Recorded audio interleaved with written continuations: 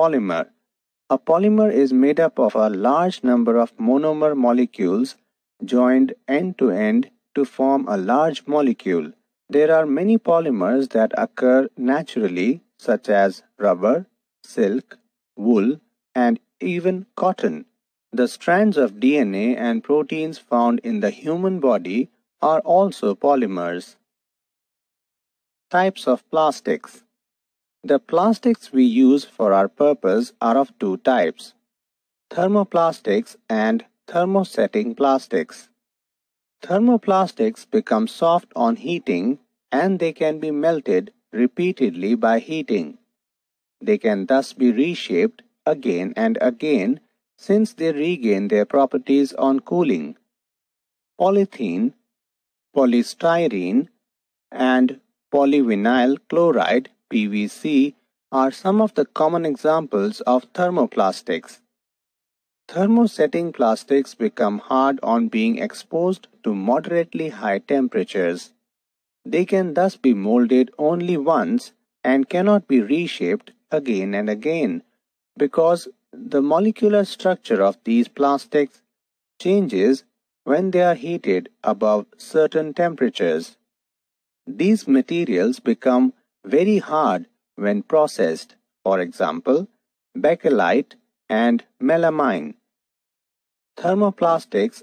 Polythene is a flexible polymer of ethane molecules. It is translucent, so it can be molded into various shapes and rolled into thin sheets. Hence, it is used to make shopping and carry bags, waterproofing material in containers, packaging material, water bottles, etc. Polyvinyl chloride (PVC) is a polymer of vinyl chloride. It is tougher than polythene. It is also resistant to corrosion. It is commonly used as insulation on electric wires, water tanks, raincoats, credit cards, and host of other items of daily use. Polystyrene is another thermoplastic polymer of an ester monomer. Thermocol is the most common example of this type of plastic. Biodegradable and non-biodegradable wastes. Biodegradable wastes. Waste materials like leaves and barks, vegetable peels, paper, leftover food, garden prunings, and weeds rot or get decomposed naturally are called biodegradable wastes. Decomposition is a process in which an object is broken down to simpler substances. These form useful compost for soil. These are environment-friendly. Non-biodegradable wastes. Wastes like aluminum cans, foil, glass bottles, plastic containers, and other such objects that do not decompose easily. These take many years to decompose or do not decay at all. Such wastes are called non-biodegradable wastes. These are harmful for the environment. 3 R's approach management of natural resources. Strategies for waste management and save the environment are usually incorporated into mantras of 3 R's approach. These are reduce, reuse, and recycling. Reduce. Avoiding heavy packaging or by making consumer product in concentrated form as it will need fewer raw materials. Don't accept shopping bags when not required. Stop junk mail and unwanted catalogs. Xeriscape your kitchen garden lawn to reduce yard waste, water and fertilizers. Reuse. Use both sides of paper. Cut the extra pages to make note paper. Purchase and use durable coffee cups, plates and utensils instead of plastic and paper cloth napkins and towels instead of paper, plastic wraps or foil, and refillable lighters and writing pens, non-disposable razors and cameras. Maintain and repair furniture, clothing, and other usable items. Sell or donate goods instead of throwing them out. Recycle of waste materials. Recycling is the recovery of solid waste components for their possible use as raw material. It has manifold importance as it will save natural resources for future generations and will also save eco-degradation. Waste like fly ash from thermal power plants, etc., can be employed to produce construction materials like bricks. Agricultural waste, for example, corn cobs and oak hulls can be used to produce fur fuel which can be used in preparing germicidal medicines to treat the cattle diseases. Agricultural waste like rice husk and groundnut shells can be employed to produce an efficient and non-polluting fuel. Old tires can be utilized to produce rubber by microbial action of sulfur-loving bacteria. Aquatic weeds like dried water hyacinth can be used to produce fertilizers, biogas, animal feed, paper, etc. Needs to manage our natural resources. Human is the most important species of the nature and the earth has an unlimited supply of resources.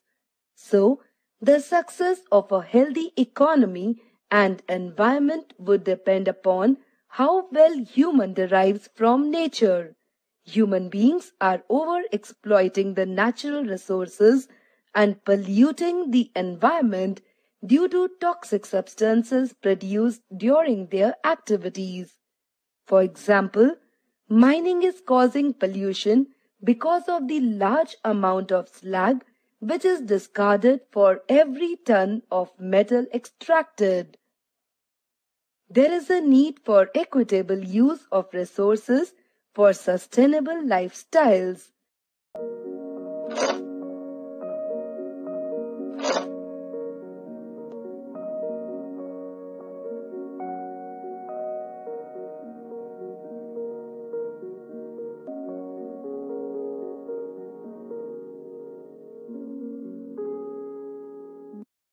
Synthetic fibers.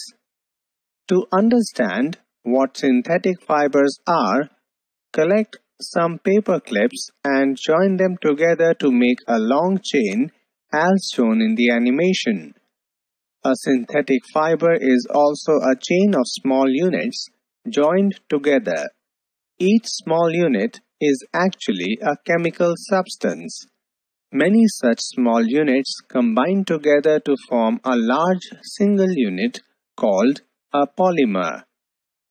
The word polymer comes from two Greek words, poly meaning many and mer meaning part or unit.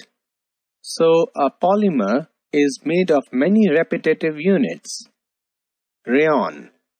Rayon is a type of synthetic fiber that resembles silk in appearance. There are many varieties of rayon, all of which are obtained from cellulose. It is used in the manufacture of dress materials such as saris, caps, and aprons. Rayon is mixed with cotton to make bed sheets or mixed with wool to make carpets.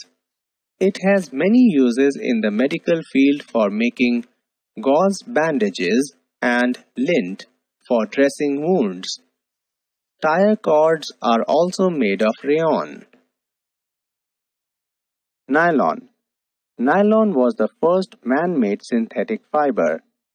It is made by forcing molten nylon through a very small hole in a device called spinneret. The streams of nylon harden into filament once they come in contact with air and they are then wound into bobbins.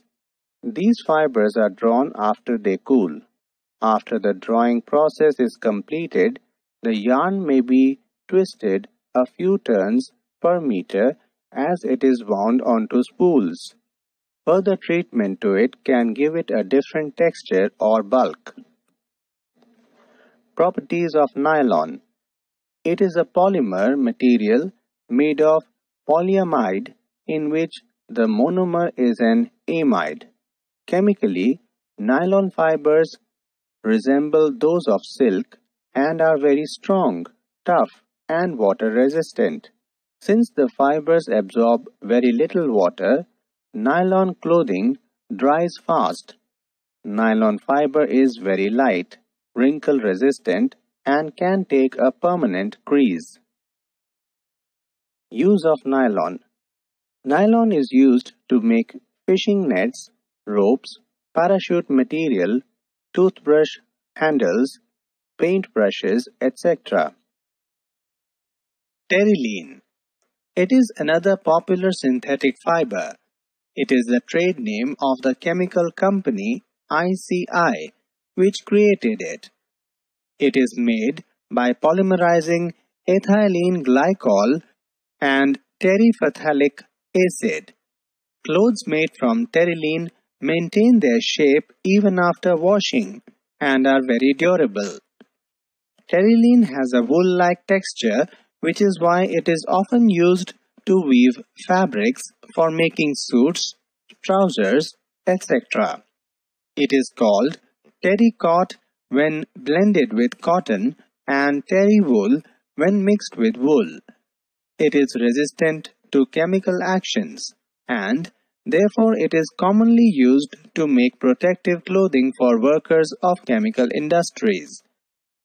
It is widely used to make textiles and sails of boats. It is also used in the materials used for making conveyor belts. Polyester. Polyester is the general name for a group of widely used synthetic products. Polyesters are strong, tough materials that are manufactured in variety of colors, shapes, and sizes. It is made of a large number of molecules of the ester group, in which the monomer could be terylene, terene, or dacron. Polyesters are manufactured in three basic forms: fibers, films, and plastics. Polyester fibers are used to make fabrics. Polythene terephthalate, or simply PET, is the most common polyester used for making fiber. This is the polymer used for making soft drink bottles. In winters, we use sweaters, shawls, and blankets to keep ourselves warm. Sweaters, shawls, blankets are not made from natural wool, though they appear to resemble so. These are prepared from another type of synthetic fiber called acrylic. The wool obtained from natural sources is quite expensive, whereas clothes made from acrylic are relatively cheap. They are available in a variety of colors. Synthetic fibers are more durable and affordable, which makes them more popular than natural fibers. Types of synthetic fiber. In this activity, we will determine the strength of different types of fibers. Take an iron stand with a clamp. Take a cotton thread of about 60 cm length, tie it to the clamp so that it hangs freely from it as shown in the animation. At the free end, suspend a pan in which weights can be placed. Add weights one by one till the thread breaks. Note down the total weight required to break the thread. This weight indicates the strength of the fiber. Repeat the same activity with threads of wool, silk, and nylon and observe. Mineral fibers. The most well-known mineral fibers are glass and metal fibers. Fiberglass, made from plastic glass formula, and optical fiber, made from purified natural quartz, are also man-made fibers that come from natural raw materials. Fiberglass is impervious to weather and most chemicals and is commonly used to make boats, car bodies, and waterproof cabinets. It is very light and strong. Optical fiber is widely used to make cables which carry voice and data transmissions used in telephone and internet connections. Carbon fibers. Carbon fibers are often used on carbonized polymers, but their end products are pure carbon. Carbon fiber composite materials are widely used in a variety of items ranging from tennis rackets to space shuttles. Characteristics of synthetic fibers. In this activity, we will observe some properties of synthetic fibers. Take two cloth pieces of the same size, roughly half a meter square each. One of these should be a natural fiber, the other could be a synthetic fiber. Soak the pieces in different beakers, each containing the same amount of water. Take the pieces out of the beakers after 5 minutes and spread them in the sun for a few minutes. Compare the volume of water remaining in each beaker. You will observe that synthetic fabric soaks less water than the natural fabric and takes less time to dry. This activity shows that synthetic fibers are superior to natural fibers. Disadvantages of synthetic fibers are: synthetic fibers cause rashes on the skin. They are not biodegradable, that is, they do not decompose on their own when thrown away. Synthetic fibers are not comfortable in summer. They do not allow air to pass through them. As they do not absorb water, so they do not absorb sweat either.